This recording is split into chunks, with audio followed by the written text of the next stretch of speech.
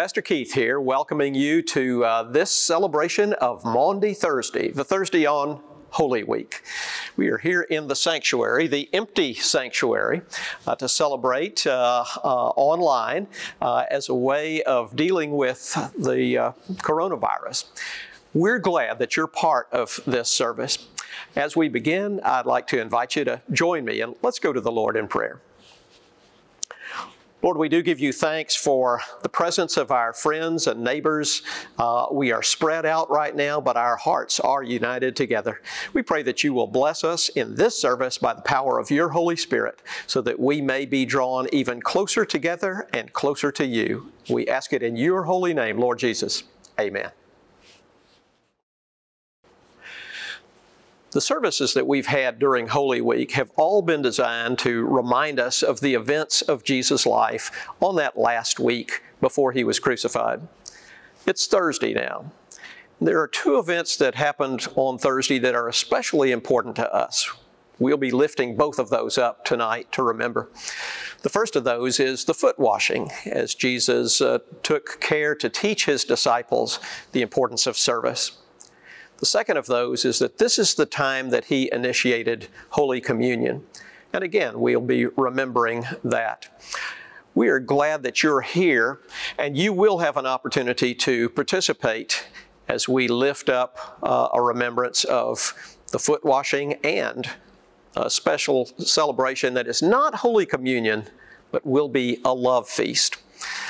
For the foot washing, if you would like to participate in that, we want to let you know you'll need a basin or some sort of a tub of water, a pitcher of water, and a towel to dry your feet.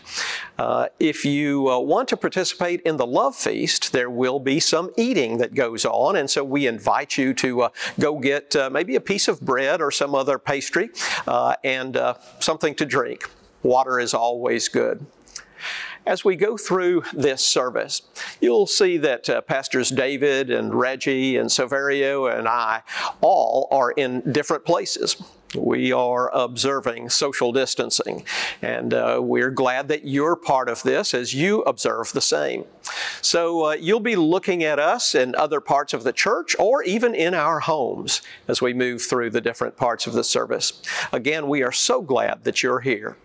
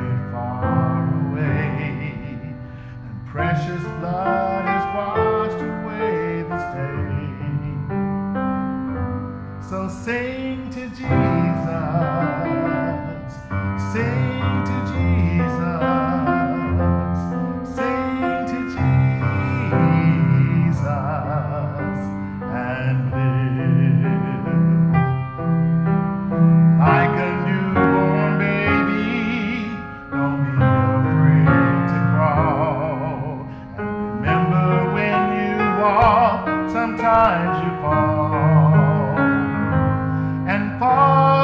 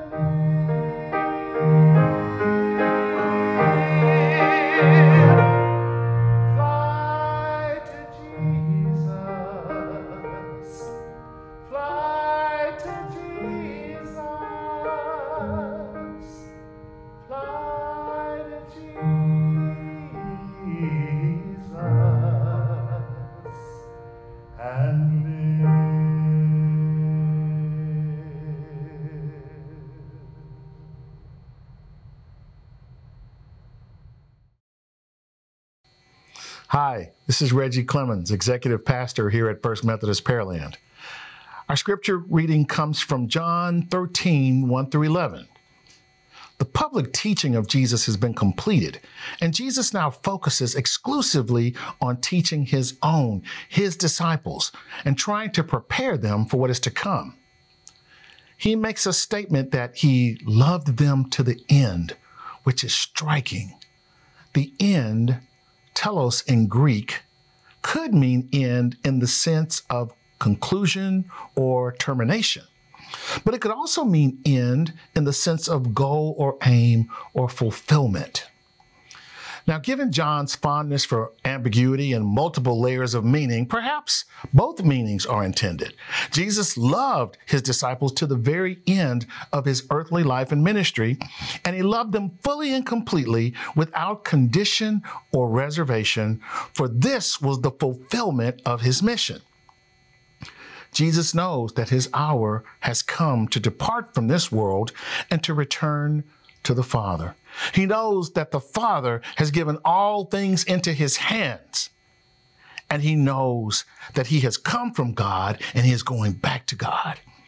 And knowing all this, he chooses to demonstrate his love for his disciples in a dramatic way by taking the role of a slave and washing their feet. John 13, 1 through 11, and I'm reading from the New International Version. It was just before the Passover festival. Jesus knew that the hour had come for him to leave this world and go to the Father. Having loved his own who were in the world, he loved them to the end. The evening meal was in progress, and the devil had already prompted Judas, the son of Simon Iscariot, to betray Jesus. Jesus knew that the Father had put all things under his power, and that he had come from God and he was returning to God. So he got up from the meal, took off his outer clothing, and wrapped a towel around his waist. After that, he poured water into a basin and began to wash the disciples' feet, drying them with the towel that was wrapped around him. He came to Simon Peter, who said to him, "Lord, are you going to wash my feet?" Jesus replied, "You do not realize what I am doing, but later you will understand." "No," said Peter, "you shall never wash my feet." Jesus answered, "Unless I wash you, you have no part with me." "Then, Lord," Simon Peter replied, "not just my feet, but my hands and head as well." Jesus answered, "Those who have had a bath need only to wash their feet. Their whole body is clean. And you are clean, though not every one of you." For he knew who was going to betray him, and that was why he said, not everyone was clean. This is the word of God for the people of God. Hey everybody, Pastor David here with all the rest of the Grand family, and we are going to do a foot washing with you. And like Pastor Key said, what you're going to need is a bowl. Any bowl will do. A pitcher of water. Any pitcher of water will do. Some towels and some dirty feet. And we've got some dirty feet, right guys? Yeah. Yeah, we do. All right, so the first thing though is, why do we do foot washings? And I know that it's a passage of scripture we're reading, but there's also a great kind of background on it in our favorite Bible, the Jesus Storybook Bible, right here. And Jesse is going to read it for you guys so you kind of know the background. Go ahead. It was Passover, the time when God's people remembered how God had rescued them from being slaves in Egypt. Every year they killed a lamb and ate it. The lamb died instead of us, they would say. But this Passover, God was getting ready for an even greater rescue. Jesus and his friends were having Passover meal together in an upstairs room. But Jesus' friends were arguing. What about? They were arguing about stinky feet. Stinky feet? Yes, that's right, stinky feet. Now, the thing about feet back then was the people didn't wear shoes. They only wore sandals, which might not sound unusual, except that the streets in those days were dirty. And I don't mean just dirty. I mean really stinky dirty. With all those cows and horses everywhere, you can imagine the stuff that was on the street that ended up on your feet. So anyway, someone had to wash away the dirt, but it was a dreadful job. Who on earth would ever dream of volunteering to do it? Only the lowliest servants. And yes, thank you, Jesse. And what I love about this is it was about stinky feet. And his face shows stinky feet. And then it shows all the kinds of things that people back in those days could have stepped in. So we made sure to get some stinky feet happening. And if Mommy, can you show everybody some of the stinky feet that's happening? And you know, if you guys want to go out into your backyard or step out into the front yard and you find some gifts left, you know, you can step in those. Whatever, that's what was in the book. But the idea is that the servant came to serve the other people that were there. And so what Jesus is doing is showing us that here we are to serve other people, and especially to serve those that we love. And we get to experience that in a special way. So what we're going to do is I'm going to wash the feet of one person and then another, and I'm going to just say a quick little blessing and prayer over them. And you guys can kind of watch this first one and then pause it and do it yourselves, or just kind of keep doing it as we go too. It's up to you, but I'm going to go ahead and wash a foot now. All right, Jared, so if you can put your feet right here. Put your feet out there. Thank you. Let me just get one for now. All right, ready? Get all that off. And I can use my hands. And Jared, now I can just say, I love being your dad. Jeremiah, you're a blessing to me, and it is my honor to serve you.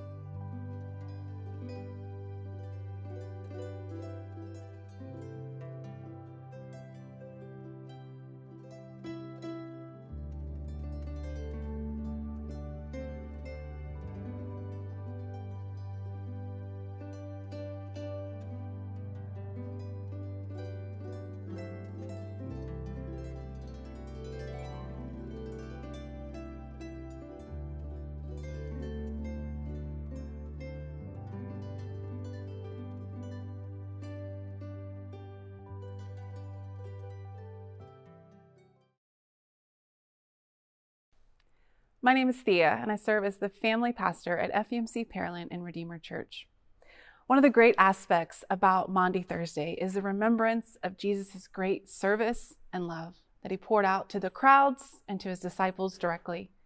With teaching and healing and even foot washing, Jesus' compassion is really evident.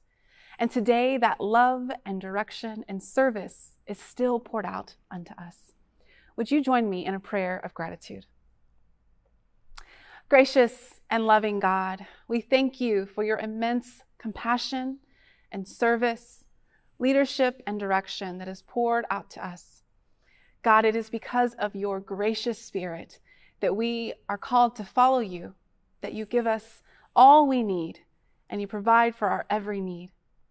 Lord, we are thankful to come together in this time to give you thanks for our families, for our homes, for unique ways to connect, and for the opportunity to be in real relationship with you. We thank you for the sacrifice of Jesus Christ, and we lean in to learn more on how we might love others the way that you have loved. God, we thank you again for this time and all the ways that you pour out to us. It is in your heavenly and gracious name we pray. Amen.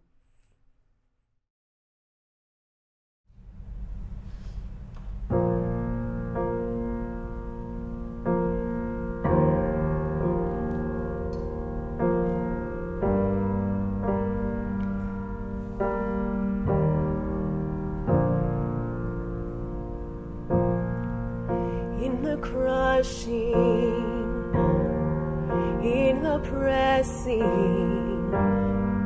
you are making new wine. In the soil I now surrender, you are breaking new ground. So I yield to you, to your careful hand. When I trust you, I don't need to understand.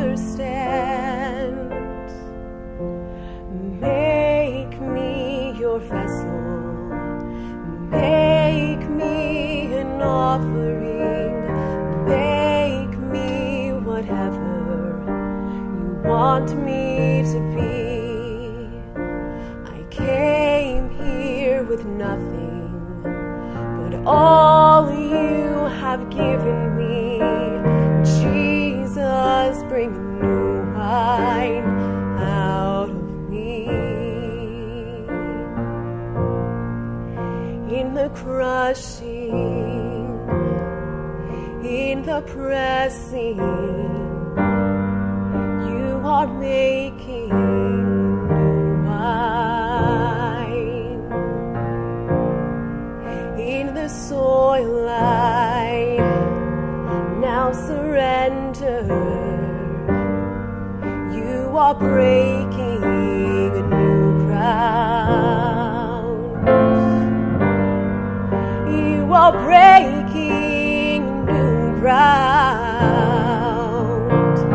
Make me your vessel, make me an offering, make me whatever you want me to be.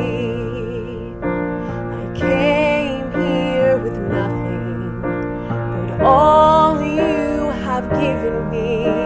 Jesus, bring a new wine out of me. 'Cause where there is new wine, there is new power, there is new freedom, and the kingdom is here. I lay down my old flames to carry your new fire today. 'Cause where there is new wine, there is new power, there is new freedom, and the kingdom is here. I lay down my old flame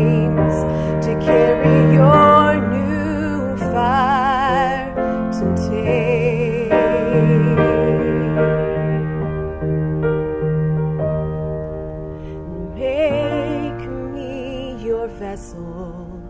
Make me an offering. Make me whatever you want me to be. I came here with nothing, but all you have given me. Jesus, bring a new wine out of me.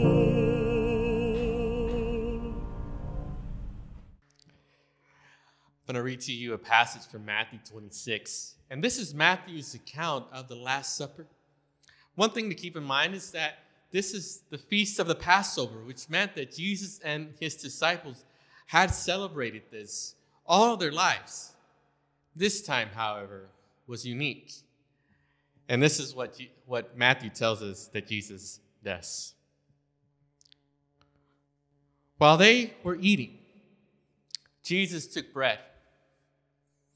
And when he had given thanks, he broke it and gave it to his disciples, saying, "Take and eat. This is my body." Then he took a cup. And when he had given thanks, he gave it to them, saying, "Drink from it, all of you. This is my blood of the covenant, which is poured out for many for the forgiveness of sins. I tell you, I will not drink from this fruit or from this fruit of the vine from now on until that day when I drink it new with you in my Father's kingdom." When they had sung a hymn, they went out to the Mount of Olives. Well, we've moved from the sanctuary into the prayer room to share in the love feast. Today is called Maundy Thursday. That is a strange name. Maundy actually comes from the Latin word for mandate. And it's called that because it was at the Last Supper that Jesus gave his disciples a mandate. He said, "I want you to remember this meal. I want you to celebrate it again. I want you to remember it forever," which is what we do every time we share in Holy Communion. But tonight, we're not going to be able to share in Holy Communion, but we are going to share in a love feast. Now, it's important to know that these are not the same thing. When we share in the Lord's Supper, in Holy Communion, or the Eucharist, we're going all the way back to that Last Supper with Jesus and the disciples. We are celebrating what he celebrated, and we believe that when the pastor offers the prayer of consecration, that God's Holy Spirit does come into the bread and the cup and into the hearts of all of the folks in the congregation in a way that we don't fully understand, but we believe to be true. So, we are not celebrating Holy Communion tonight, but we are going to share in the love feast. The Love Feast is an event that began in the early years of the church, and over the centuries it has kind of faded in and out of popularity. It was very popular in the colonial days of the U.S., and even in the 20th century, and even now, it's still popular among discipleship groups. It is a way of sharing in, although it's not a sacramental meal, it is a meal that groups can share together in the name of the Lord Jesus.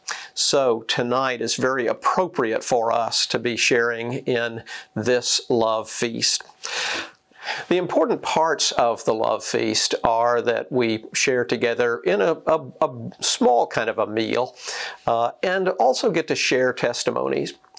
I want to say that because if you are gathered together with a couple of other folks, maybe in your family or folks that live with you, for this love feast, it's an appropriate time after we're finished tonight to maybe spend some time sharing what the Lord has done in your life. And if you've been blessed in a special way, this is a great time to share that with the folks around you.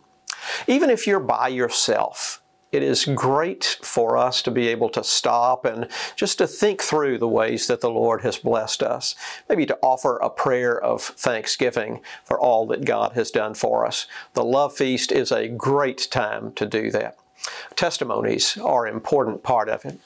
Now, also, Scripture is an important part of a love feast, and after we're through, you may want to go through and find your favorite Scripture, or again, if there are others there, let each person share their favorite Scripture. I want to read a passage that is most appropriate for a love feast. It is the love chapter out of 1 Corinthians. Paul writes, "If I speak in the tongues of men and of angels, but have not love, I am a noisy gong or a clanging cymbal. And if I have prophetic powers and understand all mysteries, and have all knowledge, and if I have all faith so as to remove mountains, but have not love, I am nothing. If I give away all I have, and if I deliver my body to be burned, but have not love, I gain nothing. Love is patient and kind. Love is not jealous or boastful. It is not arrogant or rude. Love does not insist on its own way. It is not irritable or resentful. It does not rejoice at wrong, but rejoices in the right. Love bears all things, believes all things, hopes all things, endures all things. Love never ends. As for prophecies, they will pass away. As for tongues, they will cease. As for knowledge, it will pass away. For our knowledge is imperfect, and our prophecy is imperfect. But when the perfect comes, the imperfect will pass away. When I was a child, I spoke like a child. I thought like a child. I reasoned like a child. When I became a man, I gave up childish ways. For now we see as in a mirror dimly, but then we shall see face to face. Now I know in part. Then I shall understand fully, even as I have been fully understood. So faith, hope, and love abide, these three. But the greatest of these is love." This is the word of the Lord, for which we give thanks. Another part of the love feast that is most important, and again, you can do this in addition to what we do now. You can do more of this after we're through. It's prayer. We're going to pause for a moment. We're going to shift back into the sanctuary, and we will hear the Lord's Prayer sung for us.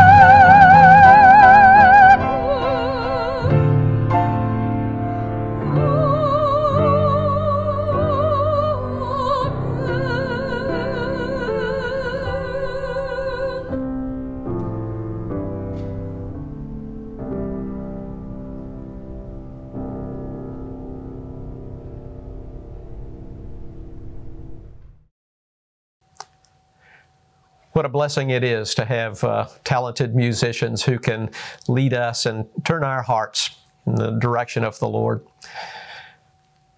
Well, if prayer and Scripture and testimonies are all important parts of a love feast, certainly the eating is too.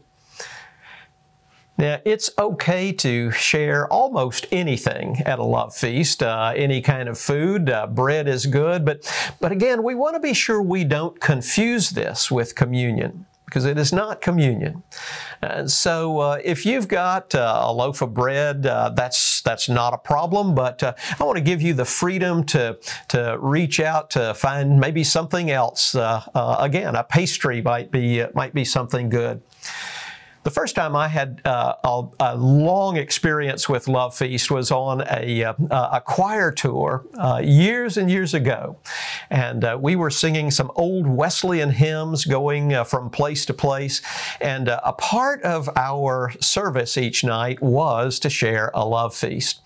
And we wondered what would be the best thing to do. And we kind of accidentally came upon the idea of donut holes. And you know what? It was perfect. So, for this service, I've got some donut holes here. And it's just myself.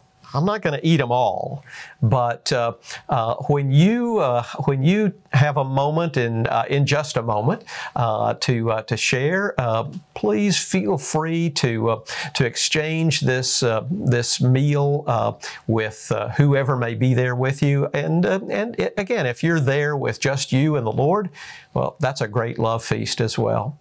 So let's now take a moment to just share the meal that we have. The drink, again, can be anything. Water is always great.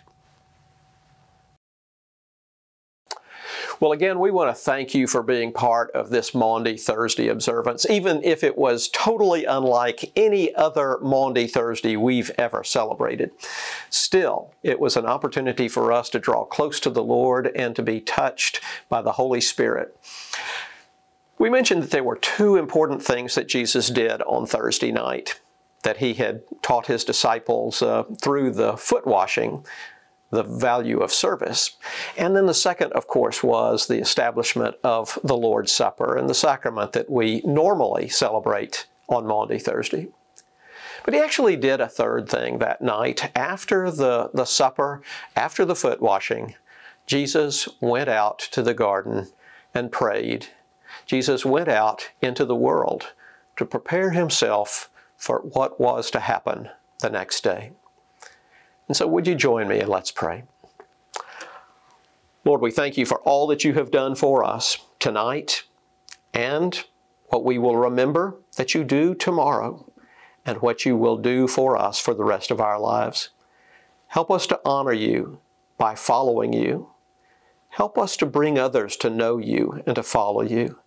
And Lord, by Your power, may we change the world to Your honor and glory. Amen.